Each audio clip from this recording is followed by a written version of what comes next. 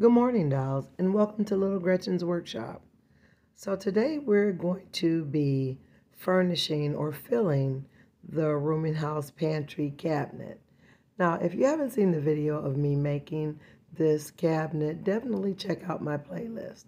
And you see I made it to look really aged and old. And keep in mind, dolls, this particular piece was made specifically for the room and the space it's going to fit. So I already knew before I designed it what I wanted to put in it. So now these are some small pieces of fabric that I cut and I had ironed, and I realized they needed to be folded to fit inside the space neatly.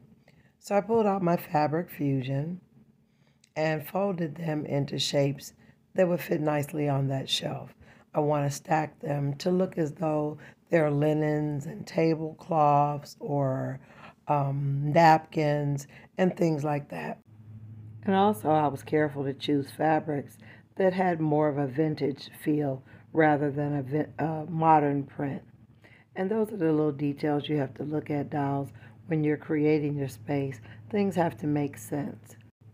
And although everything in the rooming house is not going to be historically exact or correct, I want my details or small details like this to be visually believable. Now here are some knives that I made actually in one of my earlier videos on this channel. If you haven't seen when I made the knives from scraps, trash to treasure, definitely check that out in my playlist. I definitely think this lower drawer is the perfect place for knives because it's still close to the kitchen. I considered the silverware, but I didn't think they would really match up in that space. I think they belong more in the dining room. Now here are some more linen or towels that I made. I thought they would fit nicely in that cabinet as well. I'm laughing to myself because so many of my videos are related to one another. But if you haven't seen my video for the towels for the rooming house bathroom, definitely check that out in my playlist. Okay, so now that I have the linens, the towels, and the cloths stacked up on that open shelf and the knives in the drawers, let's turn to the cabinets. Now I have plenty of room, and I definitely spaced them to specifically fit certain pieces that I made for the rooming house dollhouse. So let me look at my collection to see where I'll start. So these shelves were definitely made to accommodate the fruit and vegetable jars that I filled with resin. And that video is also in the playlist. So I just want to show you I've got peppers, and I also made peaches, and I made a jar of apples, and also some cherries, and I do have squash. So I made lots of different shapes and colors, dolls, because you want your cabinets to look varied. And that's what I did to provide visual interest. So when you put it in the cabinet, you won't have just green, green, green, green, or yellow, yellow, yellow, yellow. You have a mix, which makes it really nice to look at.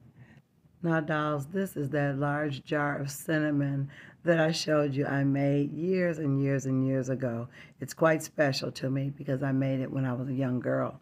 And it means a lot to me to find a place for it in the rooming house dollhouse pantry.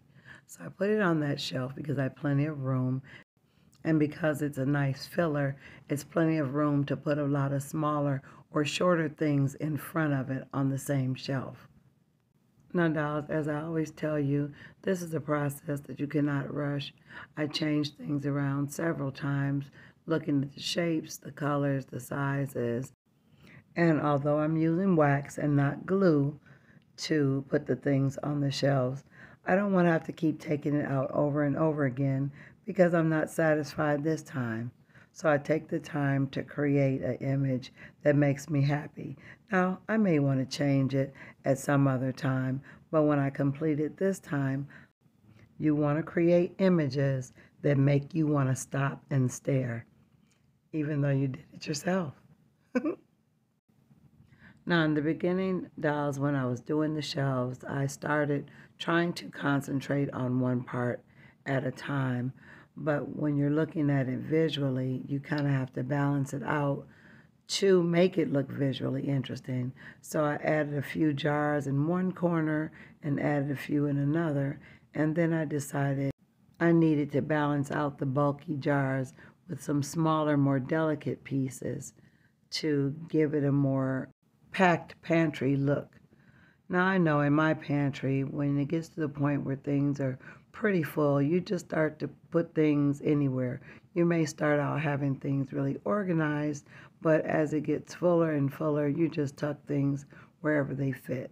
And that's what I wanted it to look like. And after I worked with it a bit, I started to pull out some of my mass-produced pieces, which were some simple little jars, plus a collection of other jars and cans of tiny kitchen items that I've collected over the years. And here's a little familiar cookie tin. It's very popular. I got it in a bundle of miniatures I purchased off eBay. I thought it was a really nice addition to that shelf. It gave a lot of visual interest, and the shape is really nice. We usually kept the cookie tin way after the cookies were gone. But in this instance, the tin is actually filled with cookies. I make sure my dolls never run out. And after a while, it seemed as though I was working the ends toward the middle, which worked out kind of good because I figured I could put something big in the middle. I found a big jar of candy canes, and I thought that might fit nicely in the center. And I played a little more and found another jar of mints that I made a while back, and I thought that might look nice as well. So dolls, these are the reasons why when you make some of your pieces or make anything for your dollhouse, when you're in the mode to create a lot. Don't be afraid or think you made too many, because it's always better to make more than you need and have extra than to not have enough.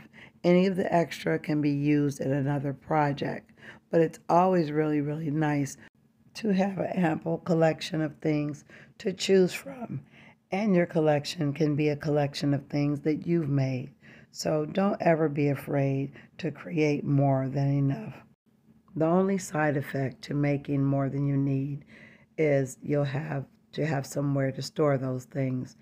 And that's a discussion we'll have at another time, dolls. So if you want me to give you a rule, always make more than enough. Buy only what you need or only what you don't want to make. Look at the cookie tin. It looks like someone's been trying to sneak some cookies. I love the way it's looking now. It looks full and packed, overflowing with delicious food that's been cooked, jarred, and prepared in storage for the long winter months ahead for the rooming house dollhouse.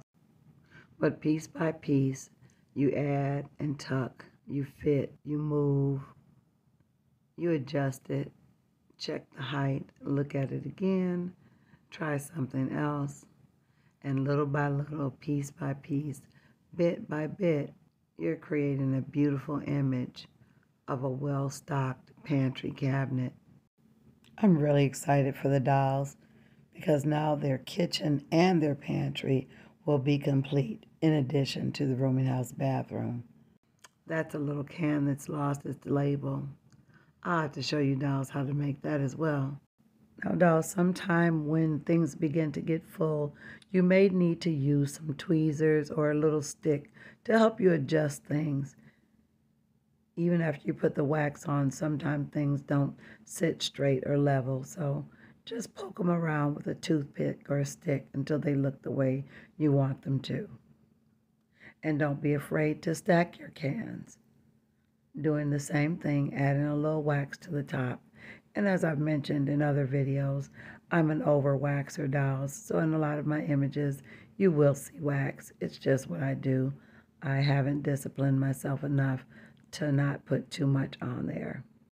Over the years, I've had instances where I didn't put enough wax on and things fell over. So I haven't learned to totally trust it, so I do over wax. So I guess in that way, I'm a work in progress as well, dolls. And so I'm feeling pretty good about that shelf. So I'm going to leave it alone for now and move to the next shelf. This is the shelf, which we will call the top shelf, which will be the discreet way of saying where the liquor and the wine is stored. So I have a little pack of liqueurs and wines that I'm going to fit on that shelf. And again, the shelf was made specifically for these items, so they fit really well. Some of them are going to fit a little tighter than others, because as you know, my little cabinet isn't perfectly square, but it is perfect to hold the items that I designed it to hold. I definitely need to find something to put on that little glob of wax next to the beets. But I'm going to continue to work on the wine shelf. And again, even in the arrangement of the wines, I want to vary the colors and the shapes and the designs of the bottles to give them the most interesting look.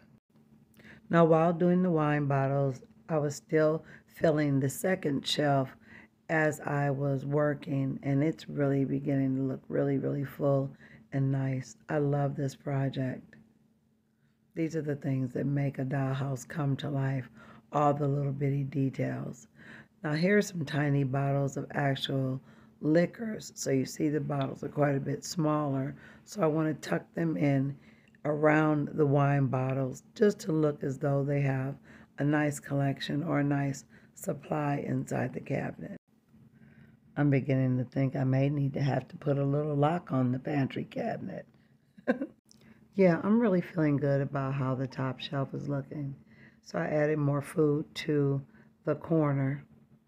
And I like the way the middle shelf and the bottom shelf are looking now that I've added some additional pieces. And I think I'm going to leave them alone for now.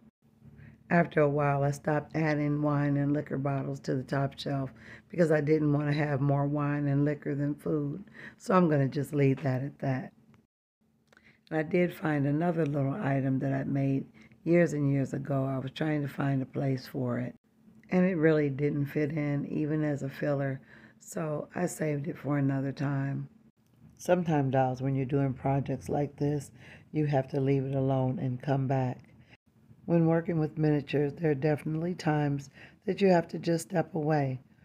Sometimes you have moments of decision fatigue, and you just need a moment to get a cup of coffee, a glass of water, some lemonade. Just step away for a moment, and when you come back, you'll know what to do. Now, I also want you dolls to keep in mind that it is okay to leave some of your items in what I call a pending or incomplete status, because there may be some other things you want to make or add, or in the process of play, you realize there's some other things that you would like in addition to what you have, and you want to leave room. That's perfectly okay as well. So for right now, I'm going to leave this cabinet just the way it is because I actually have some more ideas. I really like the way it turned out. I really like the way it's looking so far. Now, if you dolls enjoyed this video today, minus the extra wax, let me know in the comments. Also, like, share, and subscribe. And always look for me on Mondays and Wednesdays after 7:30 p.m. Eastern Standard Time. I sure have enjoyed making this video for you dolls. And I have so much more in store. And I definitely would like to say a special thank you to all my subscribers. I appreciate you so, so very much. And also to those of you who haven't subscribed, but you're watching, I do appreciate you as well. Oh, I just remembered I had a couple pieces that I wanted to put on top of the cabinet. That's why I created that little border at the top. I have a jar of medicines and a couple casseroles, and they need to be stored. A couple years ago, I made this little medicine box and filled it with jars of medicines and tonics I made. So we're going to keep that on the top shelf as well. I feel like I need something else, but I haven't decided what it is. So again, I'm going to stop for now. This project has got my mind brewing with some other things I'd like to create. So definitely stay tuned so you don't miss the next episode of Little Gretchen's Workshop. Bye-bye now, dolls.